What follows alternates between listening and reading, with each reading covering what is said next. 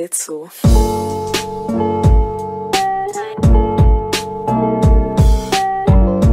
In this video, we're going to be covering the TL70 shifter assembly install, as well as all of the remaining pertinent information that was not included in our bell housing install video.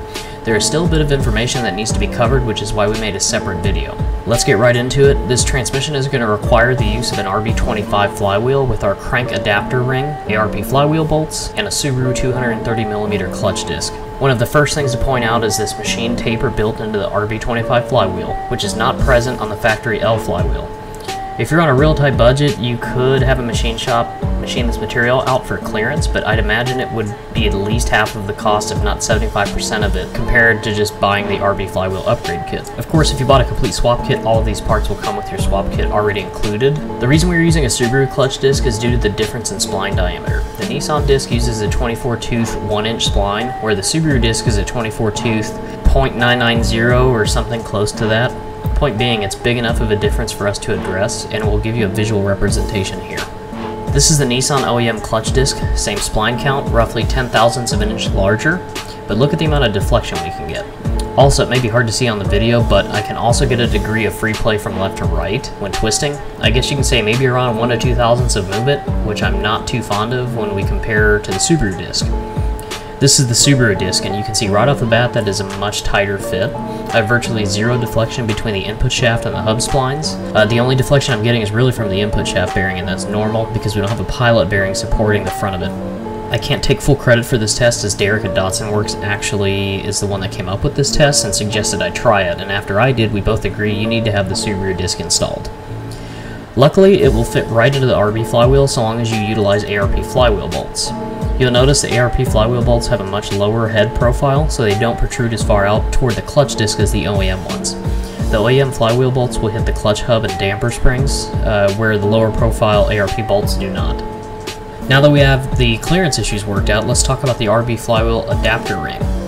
We've sold quite a few of these over the years, and believe it or not, this was actually the first official Godzilla Raceworks product. So the back of the RB crank is approximately 1mm larger in diameter compared to the L engine. Even though the flywheel bolts will technically do a good enough job of centering the flywheel and torque to spec, they were never intended to be the load-bearing fasteners in that regard. The crankshaft was. So our adapter ring will center the flywheel over the crankshaft and keep it centered and let the bolts do their job clamping. One thing that we do need you to do is actually trim the starter shield around the footprint of the starter. The RB flywheel is backspaced about 1mm further towards the transmission compared to the L flywheel, and we've seen accelerated ring gear wear because of that. Even though 1mm doesn't seem like a lot, trimming this portion of your shield will allow the starter to engage that much more and keep it from wearing out. You can trim this with a sawzall and a vise, a cutoff wheel, or if you have access to one, a vertical bandsaw. After trimming your shield, your starter will bolt directly to the bell housing itself now. Moving on to the shifter assembly install. If you're using a used transmission and it came with a factory shifter assembly, you can remove the bushings from the old bracket and reuse them on our new bracket, and they're actually very easy to install. Our video will be specifically covering our complete kit, which features the Cusco Delrin shifter base bushings. You can see here on the shifter base where we added a slight chamfer to the bore entry so that it doesn't snag during install. OEM bushings fit right in without a whole lot of persuasion, maybe a pair of pliers and that's it, but these Delrin bushings are another story. Now might be a good time to go ahead and loosen these 6mm Allen bolts to allow these horizontal brackets to be able to move during the installation process. With the Delrin bushings, we've found sticking these in a freezer for 15 to 20 minutes to allow them to contract helps aid in installation. So go ahead and stick your bushings in the freezer. While we're waiting on those bushings to freeze, let's remove this drive shaft dust shield from the back of the transmission.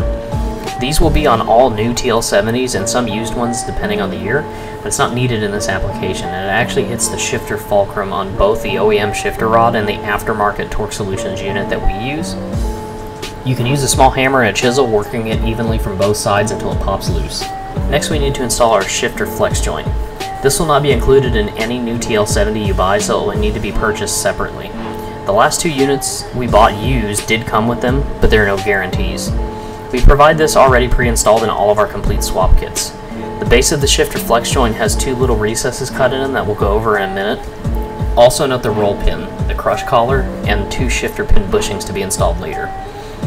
You'll notice those two slots I mentioned, those are for the crush collar to be beat into the recesses on the side of the flex coupler, and it'll keep that collar in place so the roll pin can't back out during operation. The roll pin just slips in place and is loose to allow a flex coupler to move left and right. Lastly, the collar covers the roll pin to keep it from slipping out, and then the crush collar is staked in place. Put a little bit of grease around the fulcrum joint on the shifter select shaft so that you're not gouging metal to metal in there. What I like to do is I slide the crush collar in first, and then you can bring your flex joint in and then install the roll pin. Once you have the roll pin seated all the way, slide the crush collar all the way back onto the flex coupler. Once you have done that, you can take a hammer and a chisel and stake the crush collar into place so it can't move back. You need to hit it with a decent amount of force to crush the collar, but don't beat the hell out of it. The crush collar should not be able to move backward by hand with a considerate amount of force. For now, let's make sure the transmission is in neutral, as this is going to help out when we do the shifter base later. Now that your bushings have been in the freezer for a while, we're going to make a special tool out of a long bolt or a stud and a few washers and a couple of nuts. This will be used to press in our Cusco Delrin bushings. Lube up the bores in the shifter base, then grab your bushings out of the freezer and lube them on the outside as well. Get them chucked up in your makeshift tool and tighten them down. If you have an impact gun, this will really help you save time. If not, doing it by hand is fine too. If you get some small chunks of Delrin coming out, that's okay, just pick them out of your way. After we get the bushings installed, these specific Cusco bushings end up out of round on the inside bores once they've been pressed into place. I've reached out to my vendor to see if they can make Cusco aware of this, so maybe the future ones won't have this problem. But for now, we're going to need to ream the bore out with a 25/64 drill bit to get that inner diameter perfectly round again. Just run the drill bit back and forth a few times, stopping periodically to check to see if your shifter base pins will fit in place. If it doesn't fit, keep going back and forth with the drill bit and recheck.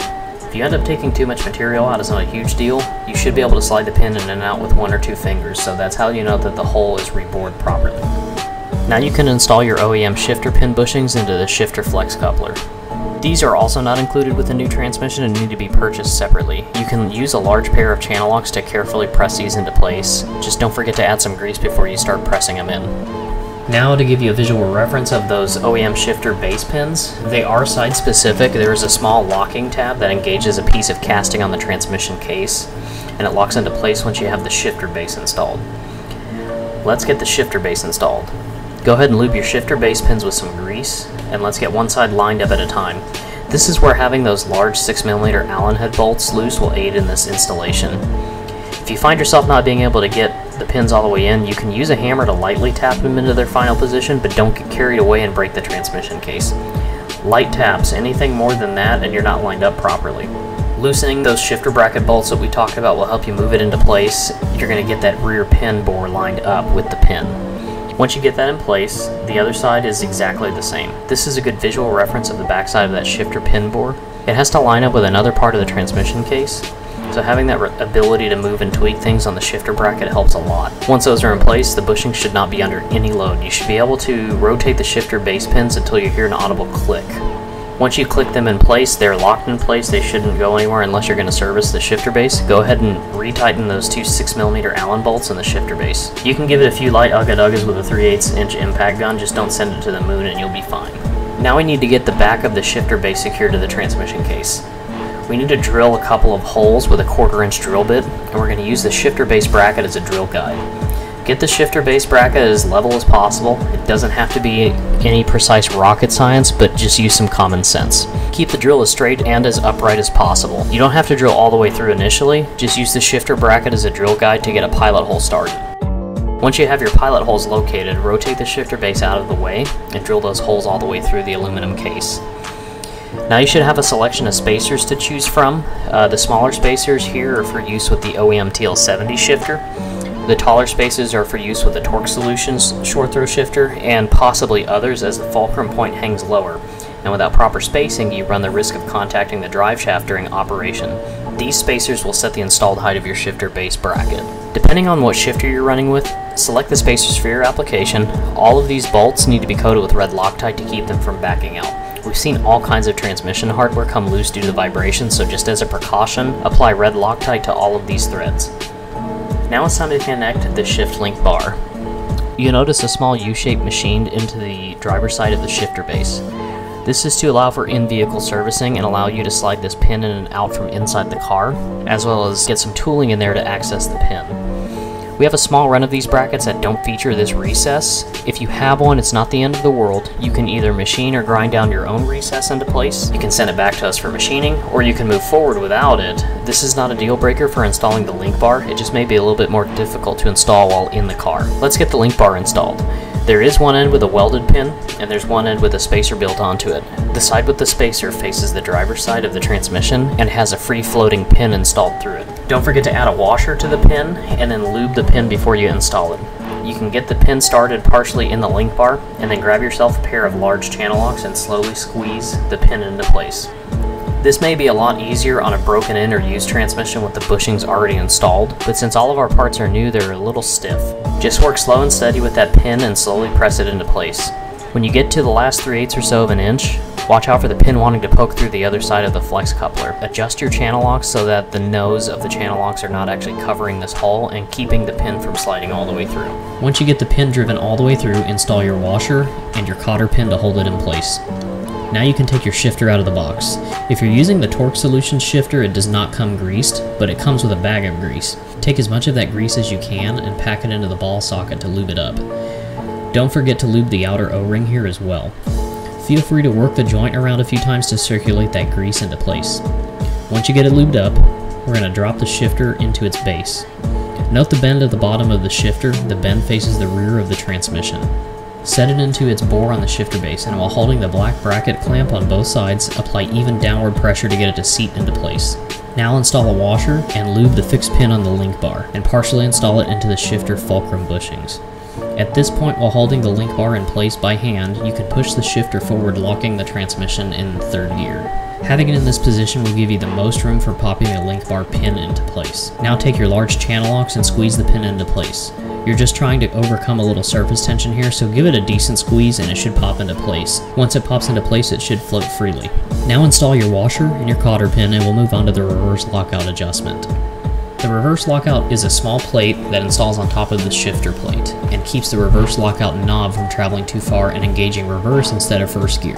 Now if you don't have this adjusted properly, you could end up possibly downshifting from second into reverse instead of second into first gear. So follow these instructions carefully to prevent that from happening. Go ahead and lay your reverse lockout plate with a lockout lug facing the driver's side of the transmission. In the shifter box there are 4mm Allen hex screws. Go ahead and put some red Loctite on the threads and thread all of those all the way down finger tight or very lightly with a Allen key. Leave enough slack to slide the reverse lockout left or right for adjustment. From here you're going to put the transmission in second gear and slide the reverse lockout plate to where it's touching the reverse lockout knob. Back it off about 1/8 of an inch so you have a little bit of gap, and tighten all of your shifter plate bolts down. You want a small gap to account for things like bushing wear, the force you're applying to the shifter rod, etc. If it's too tight, you run the risk of not being able to actually locate first or second gear. Once you get all of your bolts tightened down, do a quick function check and make sure that you can get it into all of the gears. Once you've done that, give all 4 of the shifter plate bolts a final check for tightness. Lastly, I want to highlight the reverse lamp switch on the TL70. If you're buying a complete kit from us, we'll take the time to convert the harness to plug into your existing Datsun wiring. However, if you're piecing together your own swap, the transmission will actually come with these 2 connectors and a small bracket. The brown connector doesn't get utilized, so we'll tie it off and out of your way. The gray one is for your reverse lamp switch. We will cut the Toyota connector off and crimp a couple of bullet connectors so they'll plug into your Datsun wiring harness. These are female bullet connectors, and they can be found at any O'Reilly's or AutoZone. The last piece of the puzzle is the transmission crossmember. It's pretty straightforward, and there are 2 L-style brackets with bolt holes that utilize the tail shaft housing case bolts. Once those are in place, you can install your insulator bushings, which have studs that mount into the secondary crossmember. From there, these utilize your factory transmission crossmember bolts, and in your parts box you would have gotten 4 thick washers that you can use to even out the spacing for the factory mounting points. I hope this was as informative as we intended it to be across these 2 videos. If you haven't caught the video for installing the bell housing, please feel free to check that video out as well, so that you know exactly what you're up against if you're considering doing this swap at home or in a shop. If you have any questions, comments, concerns, feel free to comment in this video or reach out to us directly over email or calling the shop. Don't forget to like and subscribe, and thanks again for watching.